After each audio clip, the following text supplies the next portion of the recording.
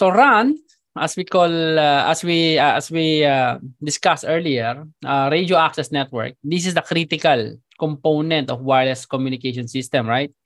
So it provides coverage and connectivity to mobile devices. There are several different RAN architectures available today, and each of them has a unique strength and trade-offs. So ultimately, the choice of RAN architecture will depend on the range of factors. So it may include the specific use case or network topology and available resources and the performance requirements. So operators can optimize their network performance, improve efficiency, and deliver high speed, low latency, and high reliability data transfer, okay, as required by 5G applications. So RAN also evolves. So we're now discussing about the evolution of radio access network. So this is a different set of evolution because the first evolution that we have discussed is the 1G to 5G. Now we are talking about the evolution, particularly of the radio access network architecture. First, we have this what we call the traditional network. We call it the DRAN. Okay, the DRAN or the distributed RAN. So we call it also the traditional network. So if you hear something about DRAN, we are referring to traditional network. DRAN means distributed RAN. So why is it called distributed? So this is the traditional RAN architecture that has been used for many years. Kasi mula pa nung dineploy yung mga unang technology like 2G up to LTE, no? Meron pa tayong DRAN yan. Actually, sa Pilipinas, most of our deployments are DRAN or the traditional network. Okay. So it consists of separate baseband, okay, baseband units and radio units which are connected via dedicated fiber or copper cables. And yeah, so the cell sites or the baseband and the RRU are located in the cell site premises. So same like this, no? Yan. This is a distributed RAN. So yung ating mga baseband unit, okay, yung ating mga baseband units, radio units are located inside the premises of the cell site. So we call it the distributed RAN because we are distributing, no, yung mga RAN sa iba't ibang locations, no, ng ating mga cell sites. So that is the traditional network. And then it evolves into a centralized network. Yeah. A centralized network, in this architecture, it emerged in response to the need for more flexible and cost-effective solutions. So it uses a centralized processing unit to support a multiple remote radio heads, okay, which are connected via high-speed fiber optic links. Okay. And this approach can help to reduce cost and improve network efficiency. So what happened here is that the baseband unit previously located at the premises, no, in the premises of the cell site, now located in a central office. Nakapool na siya. So we call it the baseband pool. And in some terminologies or some references, you will read it as a baseband hotel. So we are having some jokes in the RF engineering. Buti pa raw ang baseband in a hotel. Okay. So meron siyang baseband hotel. Okay. Yeah. So those basebands are pulled together in the central office. So for the ease of maintenance. Okay. And of course, this is also using a fiber optic. And some of the fiber, we call it dark fiber. Yung mga spare ng mga operators, they are using it to connect this RUs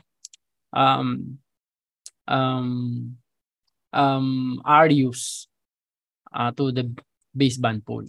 Okay, so the BBUs are pulled in the centralized location, and the site only has the antennas and the RU, and the BBU, RU, and interface are proprietary. Ibig sabihin, yung mga protocols niyan is still under the control ng existing vendors natin. And then it became virtualized network. Yan. Okay, virtualized network. So virtualized network in this architecture builds on the benefits of the CRAN. Actually, it's a CRAN as well, but it's a different case na, no?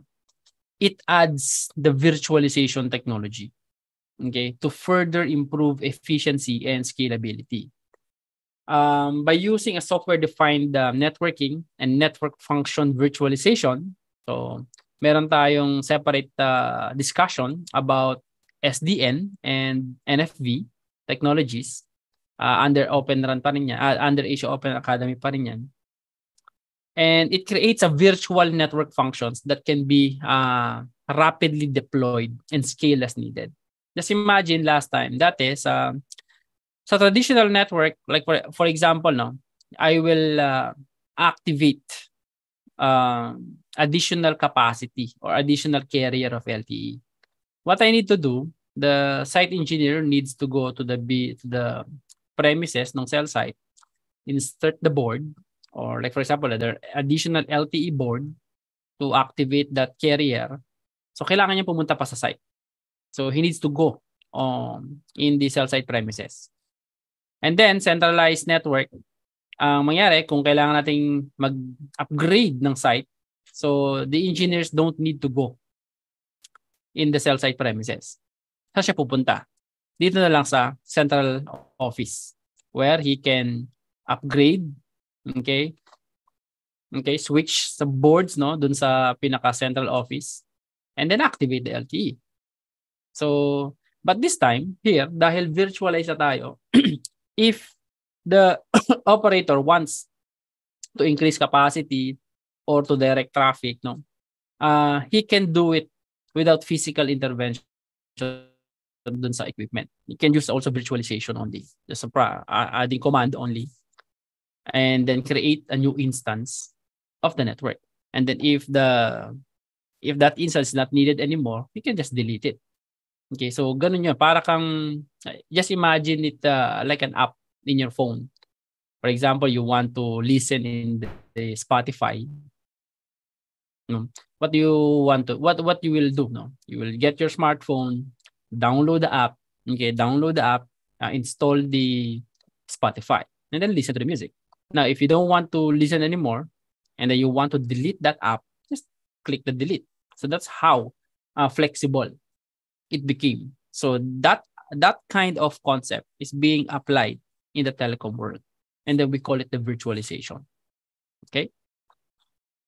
So the main challenge here is that the software is still proprietary with virtualized function. So you can still the product is still proprietary coming from the different vendors, and the interconnection is still proprietary. Okay, so that's how the virtualized network is happening. You can install the software or configure the software in a COTS hardware. Okay, commercial off-the-shelf hardware. You can buy a server and then install those virtualized function there. But the interconnection is still proprietary. Okay, so it's still not open. Okay, so it's proprietary interface pa rin. And then the Open RAN. Okay, so the Open RAN, now we have the core network. Your baseband unit is now separated into centralized unit and the distributed unit, and then you have the radio unit. Okay, so there's a separation. The functionality is already split.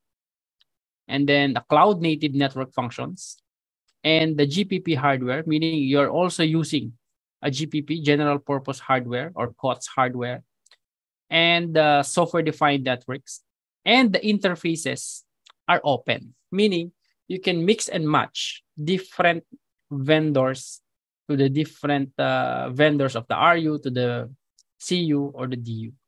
Okay, so this is how the Open RAN is different from the virtualized RAN.